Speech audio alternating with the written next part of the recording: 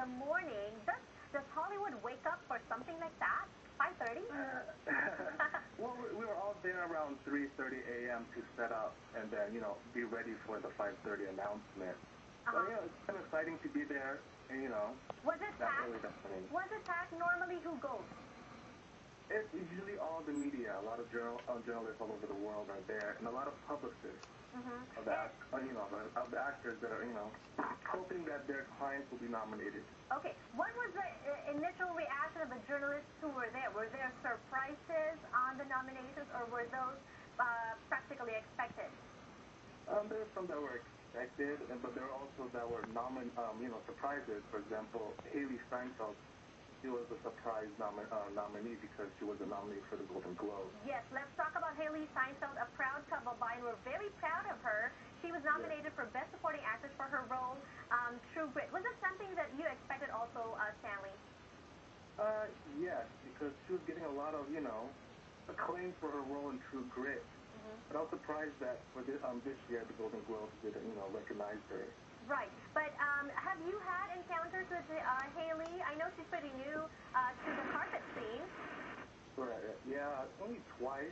One at the Golden Globes and one at a team party. What? How is Not she? Really. Is she usually gracious to photographers? Because I know there are stars who practically just walk by photographers.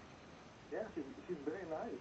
She's new to the whole scene, so, she's not used to the whole, the whole photographer thing and the red carpet stuff. But, this year, you got to get used to it. Right, exactly, especially after this nomination. How about Matthew Libatique for A Black Swan? Tell me your thoughts on that nomination. He deserves it. He's been nominated for Best Cinematography for Black Swan. And, yeah, he's been working with the director, Darren Aronofsky, for a long time, and a lot of big directors in the past. So, yeah, he deserves the nomination. Have you encountered Matthew in the past? Not yet, but I will be soon. Do you think he's going to attend the ceremony? Because we know in the past there are people that are nominated, but not all of them attend the Academy Awards. Of course he will. He'll attend for sure. Why do you think that is, though? They say that the Golden Globes it's a better attended event compared to the Oscar Awards. Do you share that sentiment or observation?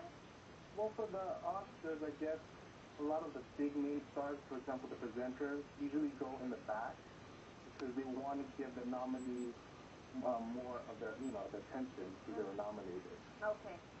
Yeah. And, okay, tell me about, how about this, 10 films nominated for Best Picture. Best Picture.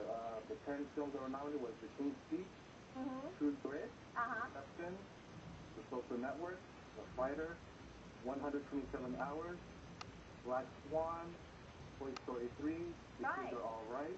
Everything is there. Do you have a personal favorite? I'm sure you covered the premieres of these films. 3 films that I liked were The King's Speech, True Grit, and The Social Network. Okay, and so you're going to be rooting for that from the red carpet at the Oscar Awards. What are your expectations? Do you think that based on, just the sheer number of films nominated and some of the stars that are nominated for censors, do you expect that a lot of the Hollywood A-listers are going to be out on the carpet on February 26th? Some of them will, but most likely some of them will be on stage. On stage. All right. Well, thank you so much, Sthanlee, for sharing your observations and your thoughts with us today on the show. We hope to have you more regularly on Kababayan LA.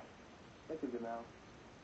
That was Sthanlee Mirador, our eye on the red carpet. Abangan niyo po, they're going to have a brand new segment here on the show, bringing you pictures and interviews from our favorite stars from the red carpet, different Hollywood events from premieres and awards nights as well. We will be back for more on Kababayan LA during the